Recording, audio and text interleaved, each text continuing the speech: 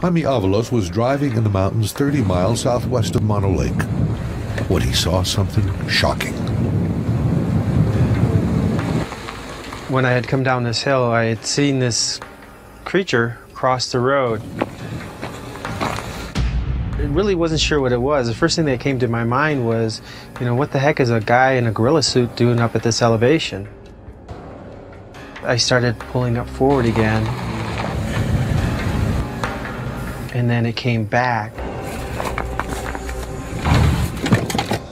As the sun shined onto it, I could see the changes of the muscles moving underneath of the fur.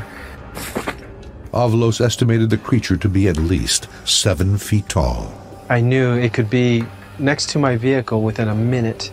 It would have ripped my locked door from my truck, extracted me from my vehicle, and there wouldn't have been a damn thing I could have done about it. Avalos was so shaken by the encounter that he has searched for the creature ever since.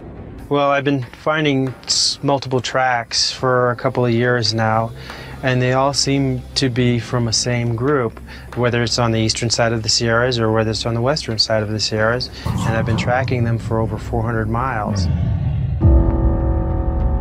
It looked like somebody was bent over and had their head in the window of the deer blind. It either heard me or smelt me, and he pulled his head out of the tent and stood straight up, and that shocked me.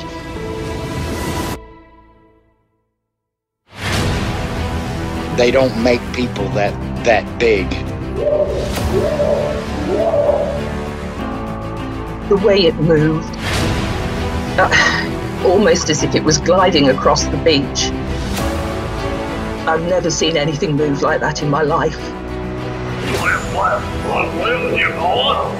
They were screaming at each other in gibberish.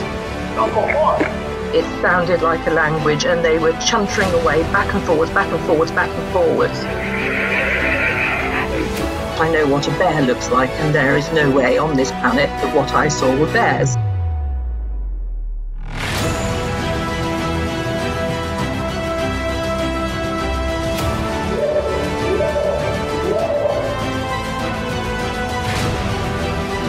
What are you reporting?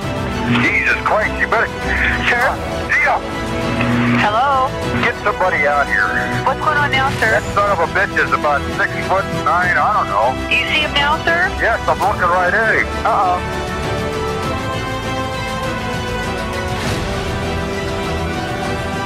This is Susie from Southern California. You are listening to my favorite show, Sasquatch Chronicles.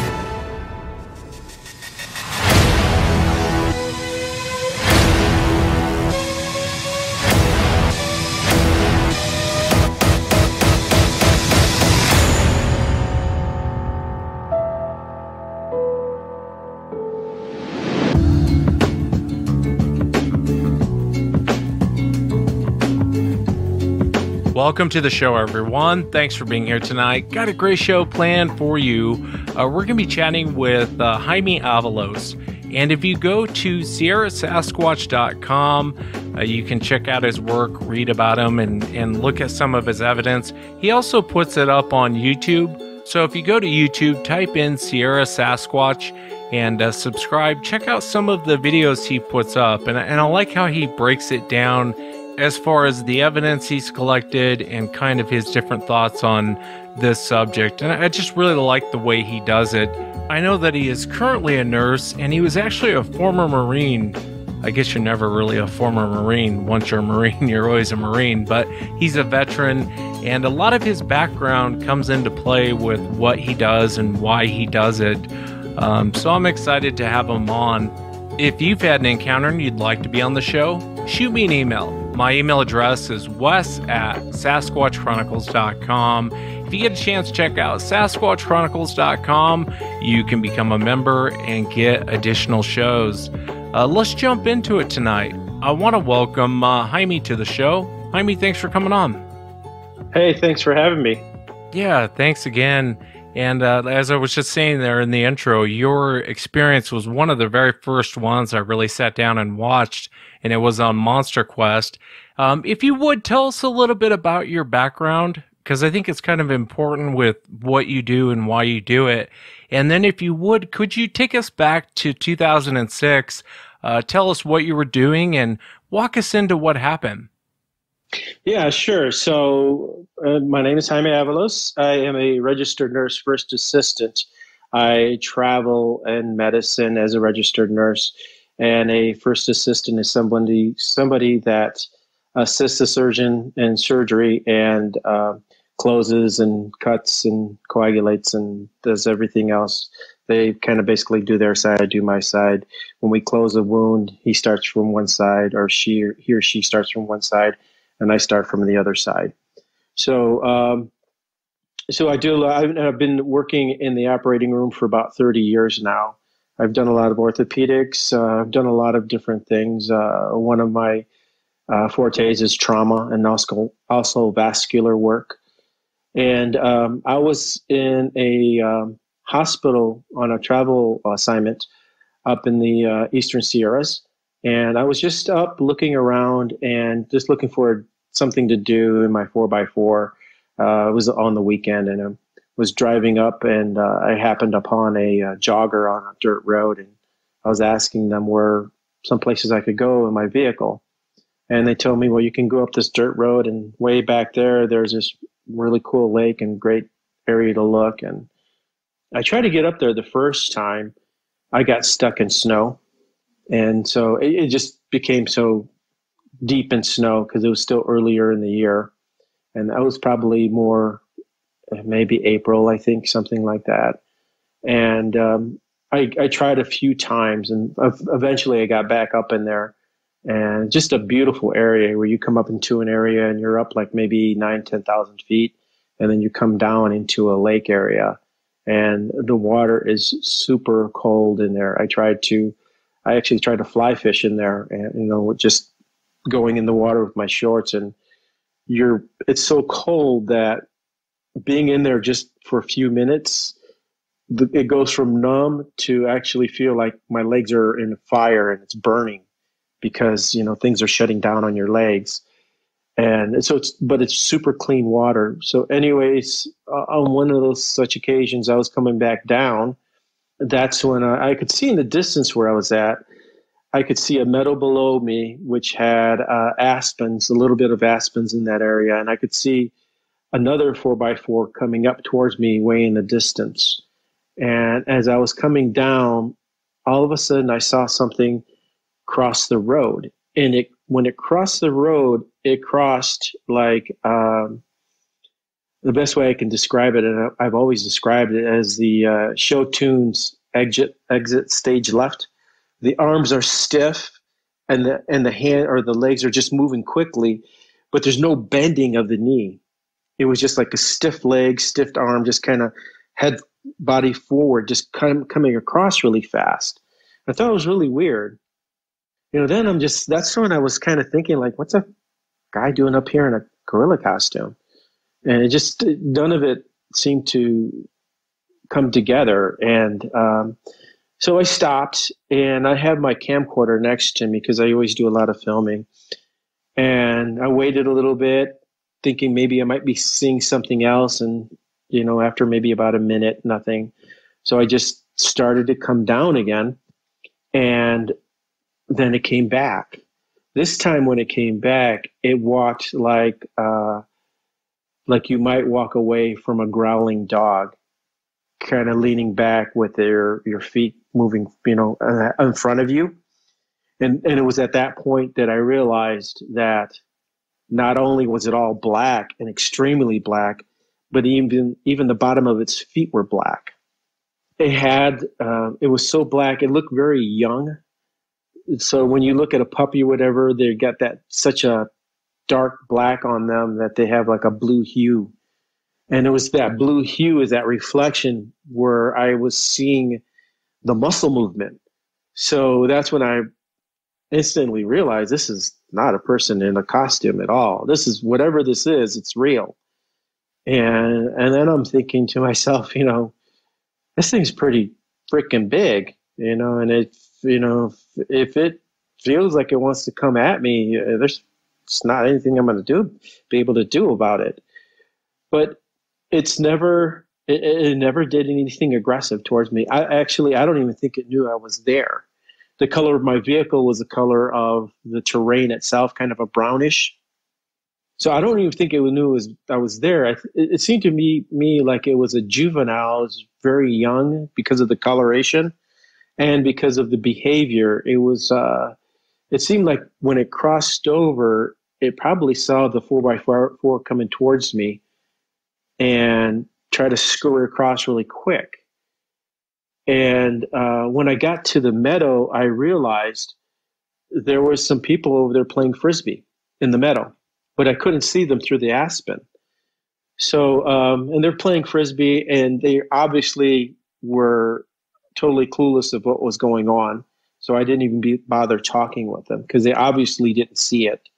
Because if you saw something that large, they would be freaking out.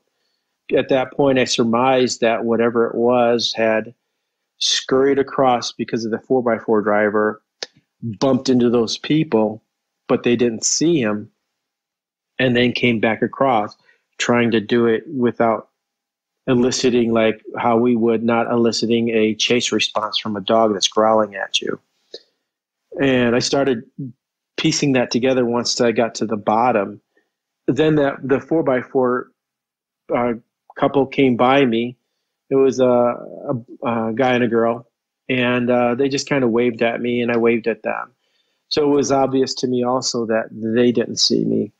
And I noticed in that little meadow there where I saw them cross and where he crossed back that the ground, the rock there was tiered. You didn't see tracks, but you could see something heavy had powered itself up that mountain.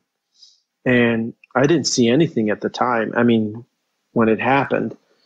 But yeah, it was quite interesting. It was at that point where I didn't know what to think, because I was just, I remember as a child hearing about the Patterson footage and stuff like that. And I thought it was kind of cool. I didn't think much more about it. You know, here it is, decades later, I have something like this, and I'm not going up into these mountains thinking about this. I mean, I've been going into the mountains in the Sierra Nevadas since the early 80s when I went there for mountain warfare school in the Marine Corps. So that was back, doing the survival training, the winter training and stuff like that. It's just a beautiful, beautiful area. Yeah, it does look like a beautiful area. And even your encounter, when I very first started my podcast, I remember cutting a clip from that and putting it in the intro. I've always wanted to ask you, how far away from you was this creature when you saw it? And, and this is what I mean when you're talking about size. Because of size, that's how your brain measures distance, right? So, at first I thought it was like maybe 200 yards, maybe. And then I'm thinking maybe 300 yards when I started thinking about, because when I thought 200, I'm thinking it's really big. And then I started thinking more, and I'm thinking maybe 300 yards, maybe. So maybe somewhere in there. And I've gone back to that area, and it has to be somewhere in between those two marks, because I stopped to where I kind of remember where I was at, and I looked down, but things changed in the meadow. So, but I was definitely close enough that I could see, because the sun was starting to go down. It was on an angle now, and that's when I was catching the reflection of the hues, the colors on it. And that's, so I was definitely close, and I was definitely close enough to pick out some of the details, like the black feet. I mean, I didn't actually see the sole was black, but I could tell from the distance when it lifted its foot up, it wasn't white underneath of it. It was all black. So either that or its entire foot had fur on the bottom too, which is probably not so. So, but its face was black also, because I don't remember seeing anything. And that's the thing, is that I've seen them also with a reddish color. Yeah, and I really want to get into some of these other encounters that you've had. Before we do that, I want to ask you, I think anytime someone has an encounter, myself included, we try to put things in a box. We try to go, well, that's a gorilla. Okay, that's a guy in a gorilla suit. because it's so hard to go, okay, that's something I've never seen before, that, I'm not sure what that is. It's almost like your brain resets when you're looking at one of these things. I'm curious, how did this change your life? After having this encounter and not really giving Sasquatch another thought, now you're seeing it. How did it affect you afterwards? Well, when I saw it, the first thing that comes to mind is, hell, I'm not going out there alone anymore. And I've been going out alone in the wilderness since I was 6 or 7 years old, when I was in Ohio. And there were some interesting things that had happened in Ohio that I didn't put together until all of this happened, that was quite strange. That's a whole new story in itself. Yeah, the first time I went up, I was nervous. I was really nervous, but that's not going to stop me. I like being in the wilderness. And so I either stay home and curl up and, hide from it, or I face my fear and not let it control my life. So, and I think it was first fear, then it was fascination, because then I started realizing, you start thinking about what was that, and if that was, because it definitely, I can see when people talk about it being an apish man or a mannish ape, it's like somewhere in between the two of them. And so that kind of brought some fascination to it. And I started getting out there and then having some encounters. And none of my encounters have been aggressive. None of them. I mean, I've had one time where I was in an area, found some tracks. It was about this time of year. It was really cold out. Nobody's out there. All the hikers and campers, they're gone. It was raining, actually. I saw the tracks. I started coming down. And then I stopped for a minute to adjust my gear, and just little tiny rocks were flying by me. And it was kind of weird because, that was the only time that's ever happened. But this was a new area too. And then I went a little bit farther, and then I started, in my mind, I'm always trying to apply a scientific process. And I'm thinking, well, if that was just a coincidence, if I stop again, it won't happen. And so I stopped again, and a couple little rocks fly by me. I mean, they must have been like pebbles or whatever. So whatever it was pretty close. So I thought, well, whatever it is probably doesn't want me around. So I just kept going. I didn't feel like I was being stalked or anything like that. But that's the only time that's ever happened. I've been in areas where I've seen other people have rocks thrown at them. I mean, big rocks. That was an area where I was just sitting along a waterway, and this guy comes in with this really loud motorboat. And it was like a racer or something. And he must have came all the way up in there just cruising around. I'm just sitting up there, and he comes up, and it's really loud in this area because it's like a canyon. All of a sudden, I start walking away out of the corner of my eye.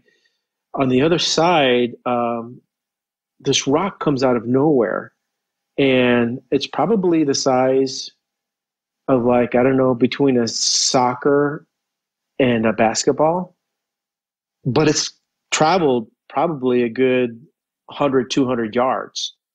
And it flew, and it just made this huge splash.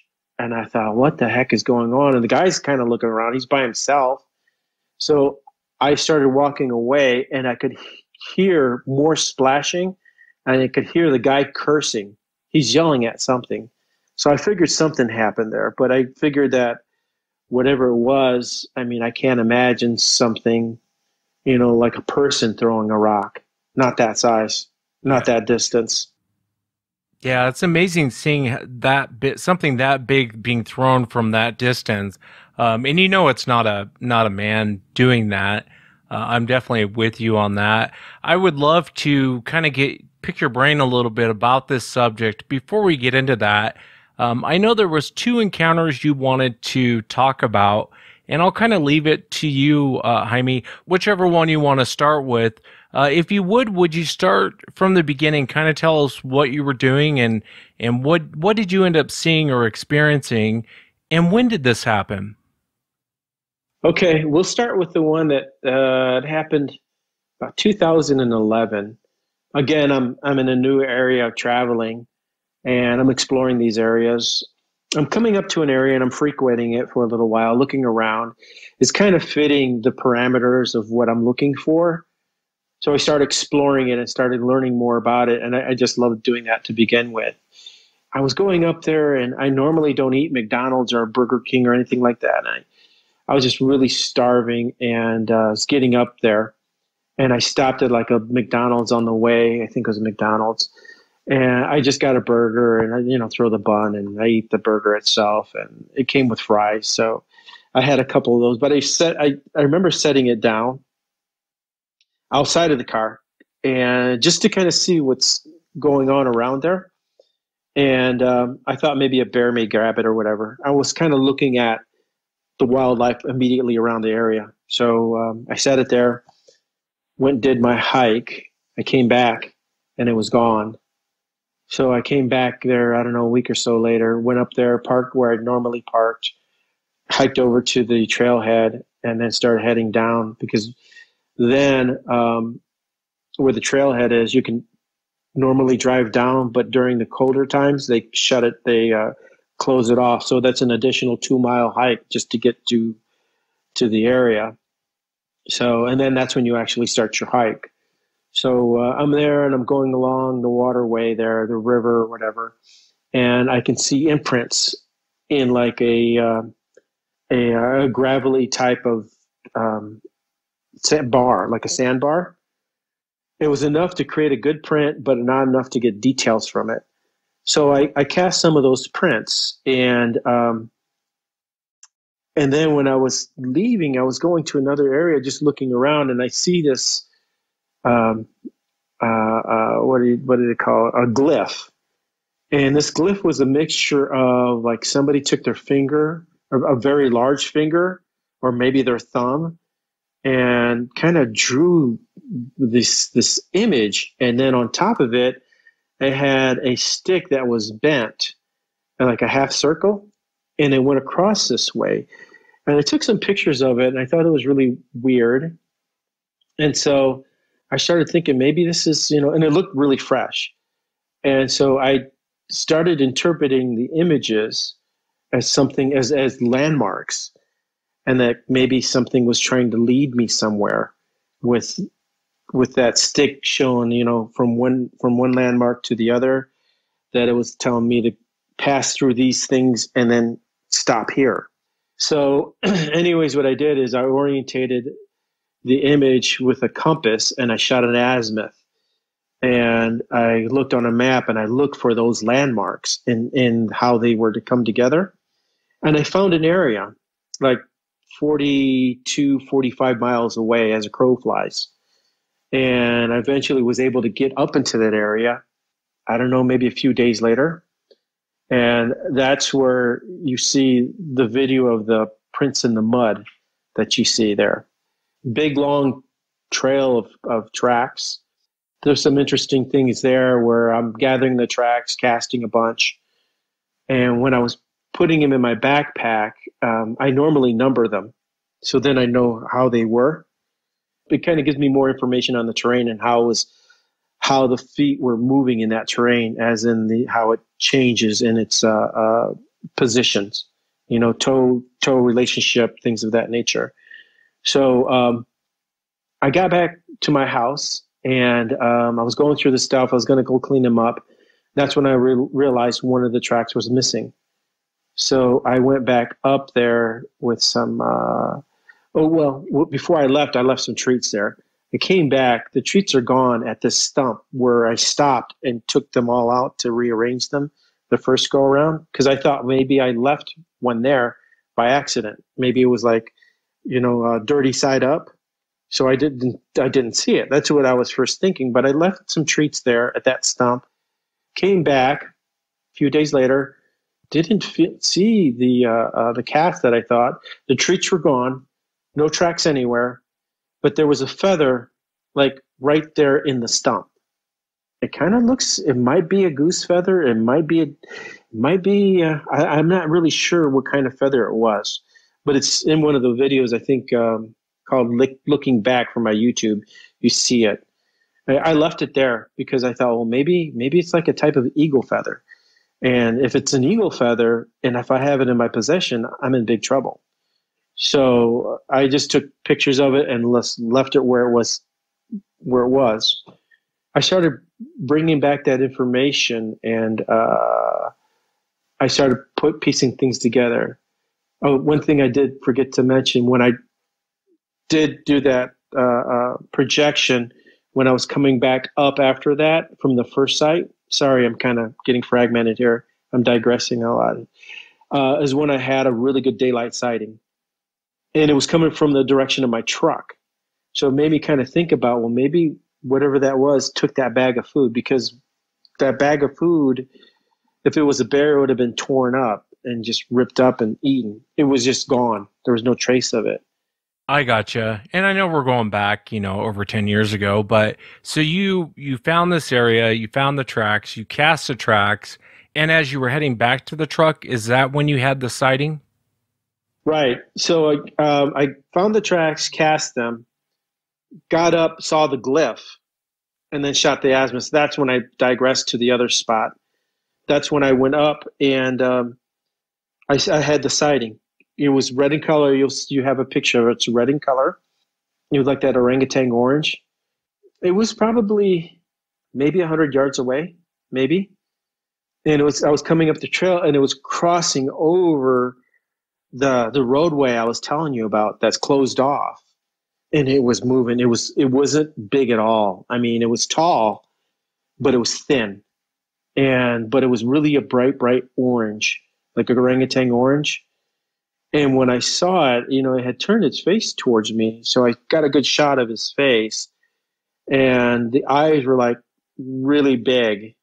I think I might have startled it, like it wasn't expecting me to come up, because it just ran. But when the thing is when it ran, its head didn't bob.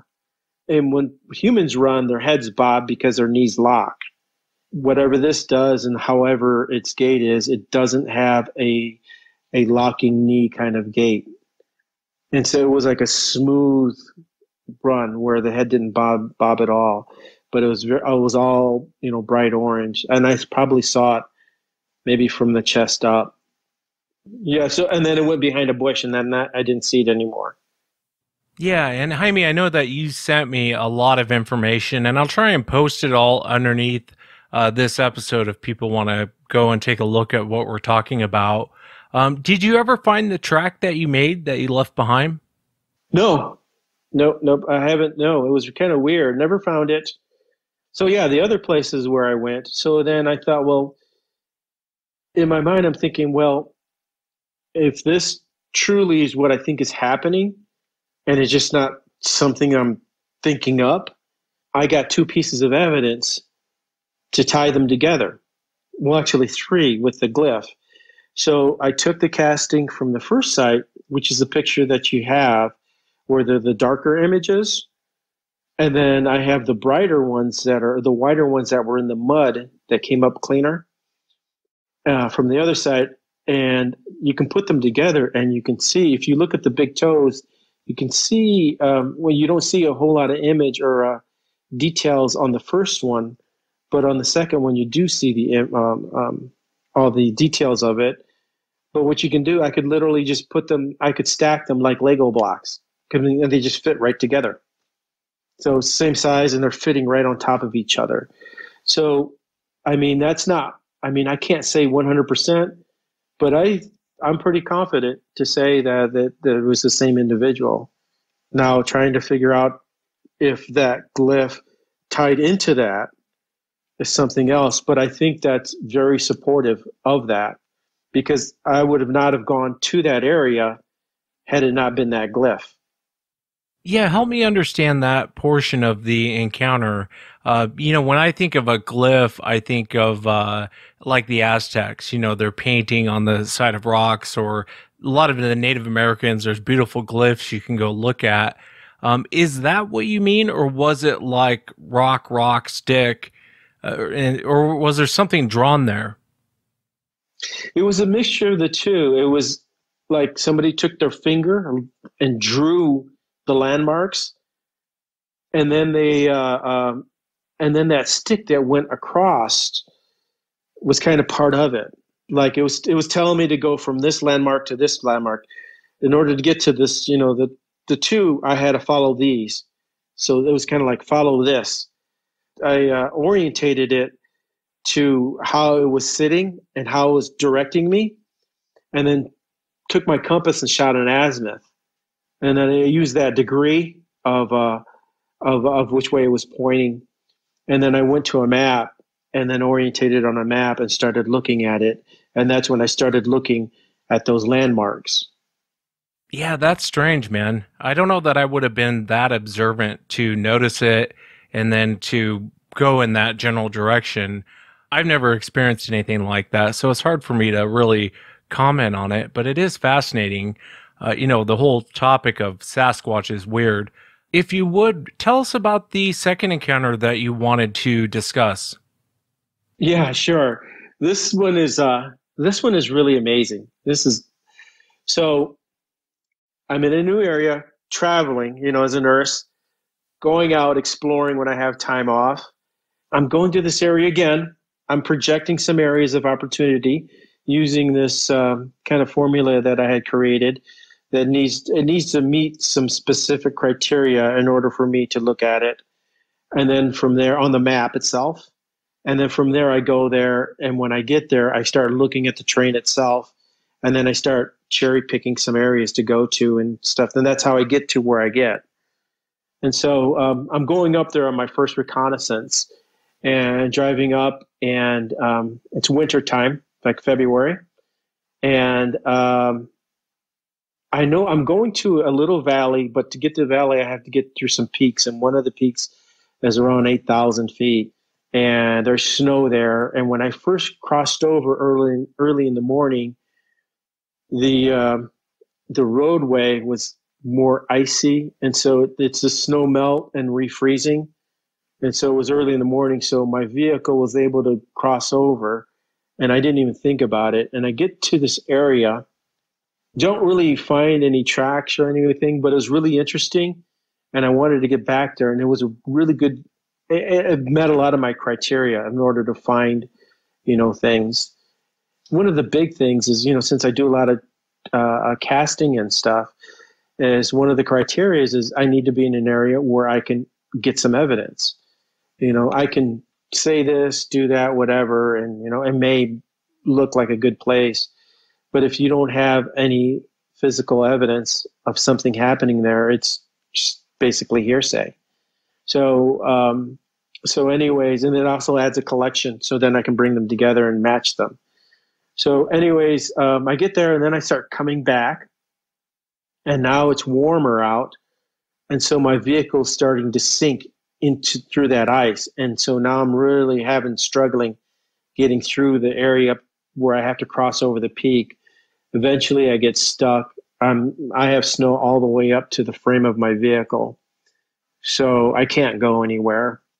This is around 3 or 4 o'clock, and so I'm just thinking, this is it. I'm going to have to, I started looking at choices, and I thought I'm just going to have to go either 35 miles where I was headed, which is like the closest town, which really isn't a town, or 8 miles back into where I just came from, and where I knew I had cell phone reception, and hopefully I'll have it then.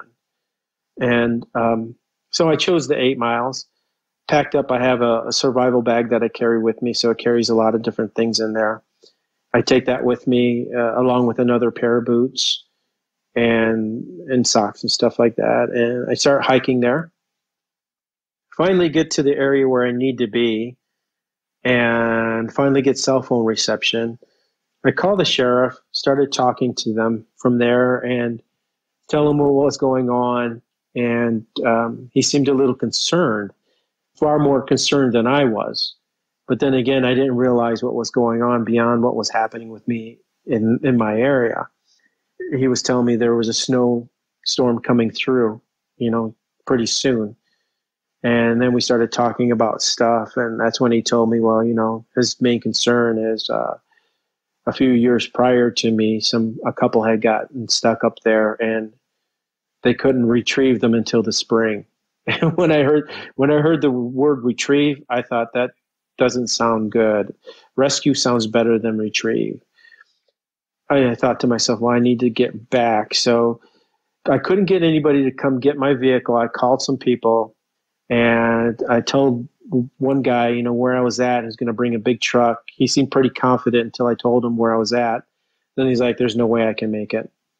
And so it got to the point where it was no longer taking me with my vehicle. It was just taking me, so I can be out of that storm. So I finally talked to the sheriff. We make an arrangement where I start heading back, and some people are going to come, volunteers that have all these heavy duty Jeeps with these big wheels and high clearance. And a group of 3 of them came up, but to come and get me. And so they just got me, and then I went back down, and then we figured out how to get my vehicle. So I'm heading back up. I'm heading back, and it's getting dark. I have a flashlight with me, but I was more concerned that if I use my flashlight all the time, if it goes out, and then if something happens and if I need it, I'm not going to have it. So I'm just going to conserve it. And I also have my little GPS, which is those ones that you plug into your little cigarette lighter or whatever. I kept that with me to kind of help me figure out where I'm at on the road. And so I turned it on and off. I hike for a while and then turn it on to see where I'm at and see how much farther I have to go. I'm starting to head back, and it was like, I don't know, around midnight, 1 o'clock. On the same road that I just came through is this coyote skull, and it's partially eaten, it's ripped, and I can tell that the tissue on it was probably an hour, maybe 2. I mean, I worked in the operating room enough that I know what open tissue looks like if it's been open for a while. So it was really bizarre. And the most bizarre part was there wasn't any tracks of anything, nothing that was there. So, and in my mind, I'm thinking, well, maybe a bird dropped it. The thing with the bird dropping it wasn't bounced. It wasn't sunken into the snow. It was just like set there. And then one of the eyes, and I showed you the pictures, one of the eyes is still there. And the birds normally, that's one of the first things they go for is the eyes because it's soft tissue. But one is still there. One is missing, one is still there. So, and the rest of it is ripped, and you can see when I first saw it, I thought, because of the color, I thought it was a raccoon. But then the more I looked at it, I'm like, no, that's a coyote. So, and it was like a baby coyote. It wasn't a big one. I kept going.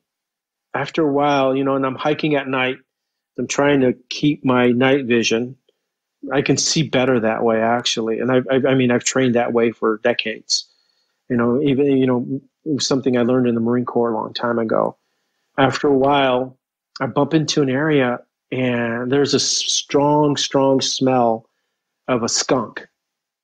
Here it's middle of February. I'm about 8,000 feet.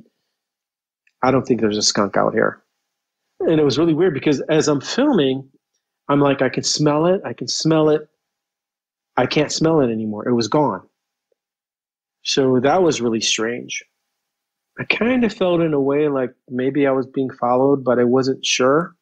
I didn't hear anything, but I got that sense. And I kept hiking. I got to an area where my boots got so wet from my first pair of boots. They were supposed to be waterproof, that they were soaked. So I, took them off. And no, wait, I had already taken them off, and I put them in my backpack. That's right, because they were really heavy. I took them off when I talked with the sheriff. I changed out then, and I came back up. But anyways, I was sitting there. I stopped because the pack was so heavy from those boots that I took my pack off, relaxed, and I normally carry this. It's a spot GPS locator. It's one of the old ones, so it's really big.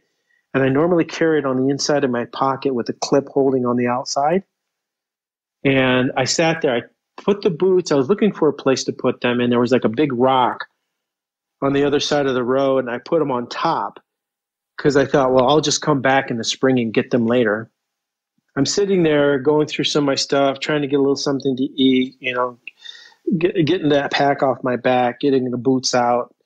Then I start hiking again, and I keep going, and I'm going for a while more. Then all of a sudden, I start hearing truck noises, like big trucks. And I'm thinking, all right, these are the folks that are coming to get me. And I'm like, wow, I need to get going faster. Because I thought I was still a good distance away. Then it occurred to me that there's nobody on the road. And there's no other road out there. I mean, there's probably trails, but they're in feet of snow. And these were big trucks. It sounded like two of them. I couldn't figure out where that sound was coming from. It sounded like trucks. So it was kind of weird because I've also heard about people with that hear sounds and the weird sounds. I mean, I've had an encounter before where I thought I heard something jump and smashing trees and then landing, come back later and look at the area and nothing is broken. So then that was like, so anyways, I'm going along. I finally get to the spot. I get into my vehicle. I'm probably there, I don't know, like an hour or so. And then all of a sudden I see flashlights. These guys come and get me, and they're having a hard time getting out of there, even with these big trucks. And they're like looking at me like, how in the hell did you get back here? And because they're like sinking really deep. Finally get back there by morning. And then we come back up later and we're able to pull my truck out. So don't think any more about it. I don't know, like about a month goes by. And I get a call from the sheriff again, saying that somebody else had called me. And I guess I forgot that they were on my system. It set out a help beacon for my GPS thing. And this GPS thing, the buttons are really tiny. So you have to push them in and hold them for like 3 to 4 seconds to turn it on, and then press and hold the other button that you want, like the SOS or whatever, to make it activate. So that takes a good amount, and they're really small, and I have pictures of it. So anyways, he tells me about it. I'm like, no. And I'm like, oh my God. So then I started looking into my stuff, and I can't find my GPS. So I'm like, but then, well, it's obvious because it's up there somewhere. I see the map. And I do have the map. It shows the markings, and you can see whatever it is. It shows like 6 of them. It shows that it's moving around, and then it crosses the road, and then like a bunch of them on one day, and then like maybe 2 days later, it sends out an SOS signal. For some reason, it doesn't get the GPS coordinates. All the other ones had the GPS coordinates. So either it got flipped upside down or some way where it wasn't facing up to the sky. I thought that was really interesting. So I got those coordinates, and I started heading out there when I first could, which was like maybe a month later, when I could finally get up there. And I start looking in those areas. I find the area. I just start doing a big spiral, trying to find this GPS. It's bright orange. I can't find it anywhere. So I'm just going along. And then I started noticing, I went to one side where I saw a lot of the a lot of the times that it did it, sent off a message. And I find this nest. It looks like a nest where they've broken branches and made this pile. And you have the video of that. And right behind it is a giant X, like, I don't know, maybe 10, 15 feet away from it. So it's a nest, and then you can see it's like right there, right next to each other. So I set up a trail cam, and I modify it to kind of help to get more pictures from it because of the distance. And so it would have to get really close in order for it to trigger. So I modified it so it was like more of a, you know what a plot watcher is? Yeah. So it was kind of more of like a plot watcher, so you get more images.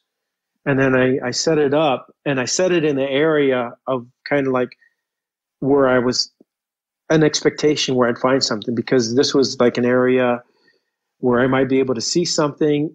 And there was the nest, and then there was the cross, or the X. So this is right in that area. So I come back later. I got some images, and I thought they were interesting. So I downloaded those images to my computer, set the thing back up, put it out again, came back like maybe a week later, and the trail cam was gone. Yeah, that's strange. Did you ever find your GPS unit? No, it's gone. I actually had to buy another one. I got it, like some guy on Craigslist had one near me. Yeah, that's bizarre, because you're kind of in an area where there's no one there. I mean, a major storm was coming through, and you had to be rescued yourself. And, you were talking about that feeling of someone was following you. And, from being a Marine, that you go with your gut, you're probably right. I get it, though. You didn't hear anything. You didn't really see what was following you, but you kind of had that sense of being followed. I want to ask you about the GPS. Could you tell from the GPS, when it was traveling from point A to point B, how fast it was traveling? Well, and that's what I was just looking at. What I saw is that it would, I think when it's in the help mode, it sends out a couple messages. I think that's what it does. But you can see like one, and it gives you the time and the coordinates. And then the second one gives you the time and the coordinates. But when you see it on the map, it's really neat because you can see where it's bouncing around. And then the final one it's across the street. It's all across the road on the last one. And then, the last one was the SOS, where it didn't pick it up at all. It just picked up that somebody said an SOS. So it didn't pick up anything else. Yeah, and then you decided to go back. I can kind of see why you would go back. It's a creepy story about the GPS. It reminds me of the North American Wood Ape group.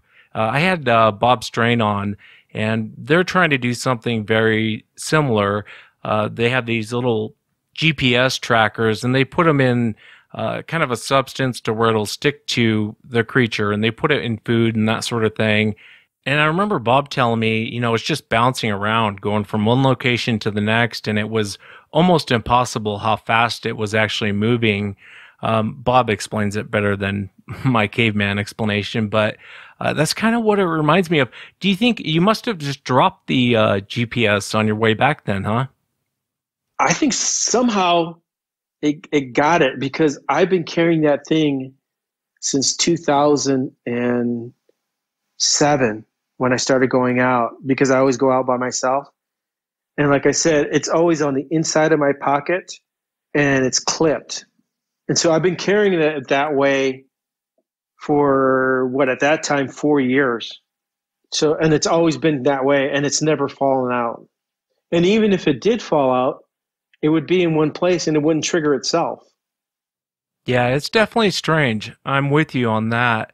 Let me ask you, you'd mentioned you kind of have a list of criteria before you'll even decide to go look in an area. What is that criteria made up of? What's kind of on the list? Well, I look at, in the Marine Corps, when we look at movement, we look at, we used to call it avenues of approach. So depending on what you're looking at, if you're looking at armored vehicles, you're looking at how armored vehicles could come into your area. So you're looking for areas how they can come in.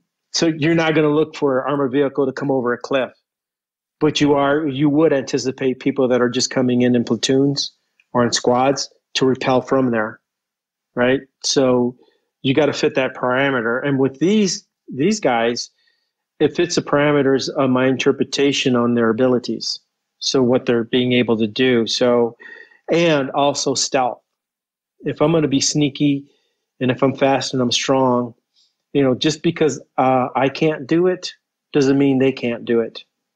And I think that's where a lot of people kind of get lost on that, because they think, oh, there's no way that somebody could go through there. And what they're really saying is there's no way that I could go through there. And you're talking about something that is built for that terrain. unlike us. I mean, a cougar can jump like 15, 20 feet straight up. I can't jump 15, 20 feet straight up. Just because I can't do it doesn't mean a cougar can't. So yeah, I'm looking for those areas, and the food is not big on my list. And I think that's one thing, is that people look at food as food sources and stuff like that. There'll be times where they'll be that way, but you're also talking about something that knows how to hide its tracks and knows how to be stealthy. And that's a whole new thing about when I talk about trackways and some of the tracks that I have, and how people think, oh, they're human. And I'm like, wait, no, because these tracks, they're doing things that humans can't.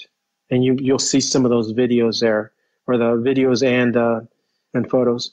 So they go from a flat foot to one with an arch, and humans can't do that. And I got plenty of background for that. So those are some of those are the criterias. And this is my own opinion.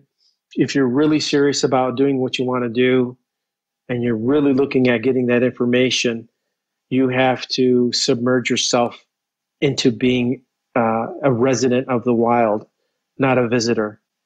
That's why I don't take food with me. That's why the way I move is different than a human. A lot of hunters that have had sightings are bow hunters, because bow hunters move more stealth than somebody with a rifle. Yeah, I would agree 100%. Yeah, I actually had a guy. I was actually having make me a survivable bow. He was asking me, finally one day he was asking me, so why do you want to have this? So I'm finally I'm backed up into it. And I'm like, okay, this is what's going on. I had a sighting, this and that. And I thought he was just going to be like, look at me and just just here's your bow, give me the money, get the hell out of here. And he looked at me and he was quiet for a moment and he said, I had a sighting too. And that's on my YouTube. His name is Mike Rash. He's a bow maker. So you go through his shop and stuff like that, and the bow that he made. But he talks about his experience.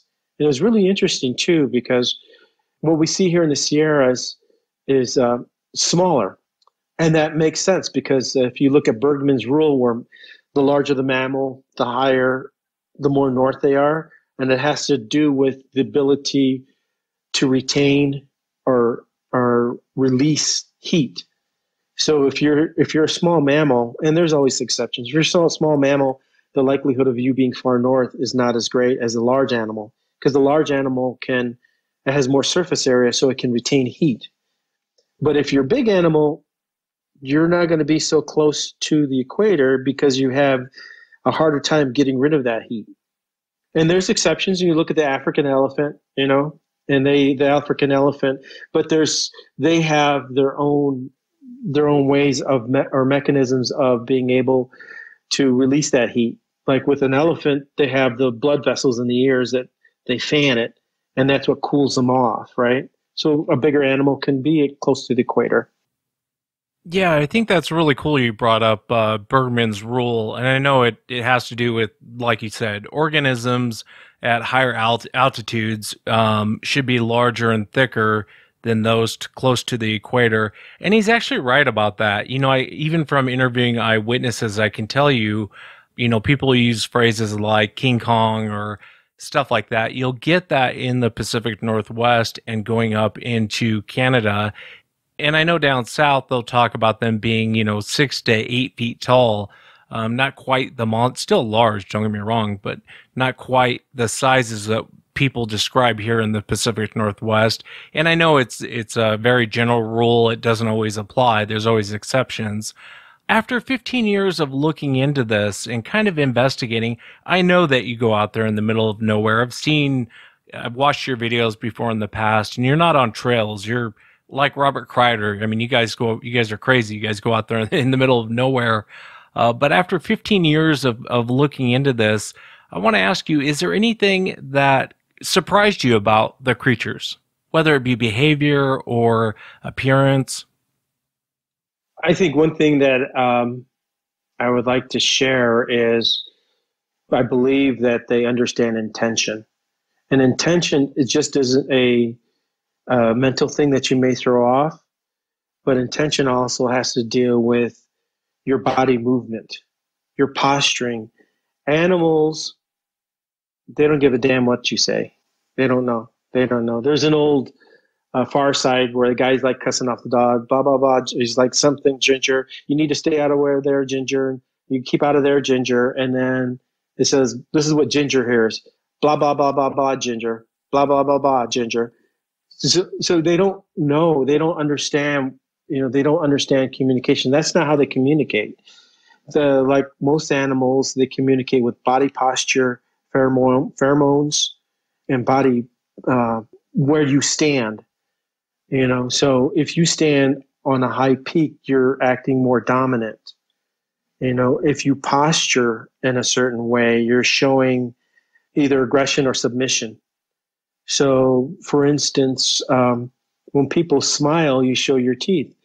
Animals don't look at that as a happy moment or a good gesture. They look at as you're either fearful or you want to attack, because showing teeth is an aggressive move. Direct eye contact. If you come in contact with a bear in the wild, the last thing you want to do is make eye contact with it, eye to eye, because what you're showing is you are showing that you want to compete with it. And that's when they attack, because that's how they interpret things. So, if you're really out there and you want to really see something, you need to understand nature in itself. You need to understand what the residents of the wild are saying, to become accustomed to what's going out. So every time you go out, you should, even though you may not have a sighting or gather anything, you should bring something back with you, some little tidbit of information that later down the road will help you. So your goal should always be, when you go out, that you get something from the wilderness. Like I know with some animals, they alarm when you come by, but they stop alarming when you stop moving. And other animals won't alarm when you walk by, but they do when you stop. So learning those things, you have to be a part of the wilderness and not a visitor. And when you get to that level, then your chances of having an encounter are far greater. So intention is big. I think Jane Goodall used to, when she was with gorillas, she'd break branches to simulate feeding. So again, you're showing that you're part of the wilderness. You're a resident, not a visitor. And so I think that's really important to do if you're going to have a way of trying to communicate. Unfortunately, we see a lot of people out there that have the lottery mentality, where they think if they just get a picture, they're set. I'm like, look, Patterson has a huge film and it's still being debated. Yeah, it's good advice as far as intention goes. And even we as humans, we do that to other humans. You're walking down the street, someone's coming your way, and you're already sizing them up. You can definitely read a lot by the way someone carries themselves, and even kind of what kind of mood they're in. Yeah, and it's all about awareness. And that's one thing that on my .com site, I talk about awareness and the ability to increase your powers of scent, smell, vision, and hearing. But it requires a discipline. It requires a discipline to do it. You're just not going to go out into the wilderness and do this. You got to really want to do that. And it's taken me a while to kind of figure it out. And I go more into detail as to how and why that works. So there's a medical aspect to it, also. Yeah, it's good advice. And I think your background helps you a lot, from being a Marine to now being a nurse. And if people want to go check it out, go to sierrasasquatch.com. Check out Jaime on YouTube under Sierra Sasquatch, subscribe, and kind of go through some of his videos. I know you're on Facebook too. I'll throw all the links in there. I want to ask you, Jaime, I ask everyone, and there's no wrong answer. But if someone were to ask you, what do you think Sasquatch is? What would you say? The only thing I can think of, and trust me, I've pondered about this a lot, and because there's things that just really throw me off, especially the ability to create sounds, to mimic sounds. So, and not just animals, but car noises and a bunch of other things that, crashing of wilderness. I lean into, it's more of an ancient human, an ancient man. I think about it, and I think about how some of the trackways are, and they're just really good at what they do. And that's might be what it's all about. When people talk about them disappearing, tracks, I think a lot of times I think they're jumping, because I have trackways where this one is walking through mud. They stand together, and you can see the mud is just pushed to the sides like it jumped. And then I can't find the tracks anywhere. They just stop. But fortunately, if I saw that on regular ground, I would really be wondering what's happening. But since it was in mud, it was showing me that it applied a lot of energy to the ground. So that's telling me that it jumped, especially with its feet are side by side. And I mean, like I said before, cougar jumps, 20 feet straight up. Hard telling what these can do. And I think we're still understanding it. And, the foot itself and this whole metatarsal break, I guess, or mid-tarsal break is what they call it. I think there's more into that, especially with the fact that I'm seeing these trackways that look human-ish. I mean, if you look at them and if you don't have a real good background in medicine, especially anatomy, you wouldn't be able to pick out stuff like going from an arched foot to a flat foot. When I saw that, I'm like, a human can't do that. I know that. There's only two types of flat feet, flexible and fixed. Both of them, you're flat foot. You just can't go back. I mean, the flexible you can, but it would take a lot of training and stuff like that to get those muscles to work again. But it would be a gradual thing. But for you to go from instant flat foot to instant arch, no, ain't gonna happen. Something is going on there. There's probably more attachments, more collateral ligaments, and tendons that are being able for that to allow that to happen. I think it's the posterior tibial tendon that actually creates that main support structure. And that's what normally gets lax and creates the flat foot. And then that's when your foot slides off its base, and that's what creates the flat foot is when it slides in medially. But yeah, it's really something else is going on there. And there was also with the flexibility. We're talking also if you were to take a blood test of them, a blood sample, I would not be surprised if they have a high progesterone hormone blood level in them, because I'm some of the flexibility I'm seeing is not what you would, something. It's something is happening where they're extremely flexible. In human terms, somebody to be that flexible would be like a female who's pregnant, because their ligaments, progesterone is a hormone that helps make the ligaments more lax so that she's able to pass the baby through birth. And the things that I've seen, there's a picture there where that the ridge is just straight up and down, and it can't happen. You're going to compromise your capsules. Over every joint, there's a capsule that holds it in place, and it has synovial fluid, it's like the oil of it. It can only go so far before it's compromised. It breaks or whatever. But this is not happening. So somehow it's maybe the attachment's differently, or maybe there's just so much of a progesterone level in there that's making it that much more flexible. So it's really, really intriguing to me, because I started thinking about this, and I have the fortunate opportunity to talk to surgeons all the time. So I'm podiatrists and stuff like that, and I'll ask them questions, and they kind of look at me weird because they have no idea what I'm driving at, and that's fine, because if I told them what I was doing, they would think I don't want to talk to this guy anymore. Yeah, I hear ya. I would love for you to come back, Jaime. I would love to pick your brain. Would you come back for a part 2? That'd be awesome. Yeah, I'm actually looking at doing a breakdown on the flexibility, because and you have a picture there of there's a guy that has it shows his foot compared to one of the tracks, and when you look at them, when you break it down and you look at the angles and stuff, and you look at the ratios, if you see the cast by itself, it's hard to pick it out. But when you compare it to a human foot, then it's like it's pretty obvious. It's way different. And when I look at something, that's what I'm seeing in my head. I'm comparing it to things that I already know. So, but yeah, that'd be awesome to do that. Yeah. Yeah, and I'll try and post as much as I can underneath this episode. I recommend, though, that people go to sierrasasquatch.com, go to YouTube and type in Sierra Sasquatch. Definitely subscribe to Jaime, and I'll include links for your Facebook and everything else.